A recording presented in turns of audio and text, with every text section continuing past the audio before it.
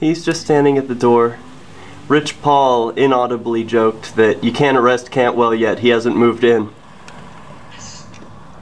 Oh, he's standing at the door of the house across the street? Yeah. Oh, okay. This is Cantwell's not the type to get arrested either. No. Not by locals. So anyway, here's Fred Parcells, keen bureaucrat, and he is knocking on the door of an unoccupied home, which he should know is unoccupied. Oh my god, who was I telling all about Fred Parcells the other day? I don't know. Someone at a party, I forget. But I was talking about like how I just have this knack for like whenever like a party's gonna get raided or something, like I always do it just in time. And I told this girl that they're accurate and how I decided to just stay in my bunk bed. And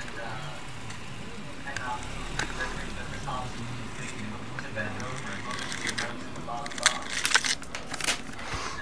Okay, so I don't know what that was about, but obviously Fred Parcells just went and knocked on the door of 72 Leverett Street, and just like last time when he came onto the property of 73 Leverett Street and looked in the garage, here I am up on the roof with my camera, so Fred, anytime you stop by, I'm ready to film you. Peace.